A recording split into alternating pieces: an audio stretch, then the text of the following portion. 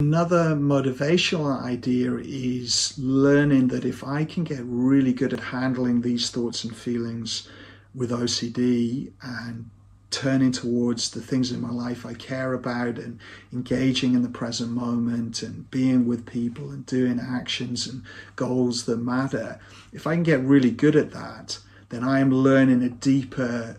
set of skills and attentional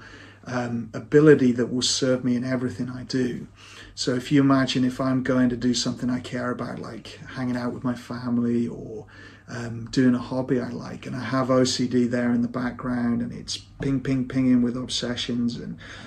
giving me the urge to do compulsions, if I can surf that urge and allow those thoughts to come and go and acknowledge them if they're getting up in my face, or just let them be there if not. And then I can really focus on the people I'm with, the action I'm doing. If I can do that really deeply, then at times when I'm not dealing with all of that, my attention will be so good. You know, it's going to be much deeper. It's like attention training with weights, you know, rather than lifting something that's easy or having someone help you lift something, you're lifting something that's difficult and deepening those grooves of attention and that ability to be in the present moment. And really, you know, if you ask most people, they want more attention. They want to be able to focus more on their life. The high points of their life are when they're deeply engaged and focused and present in the moment, you know. So really that's the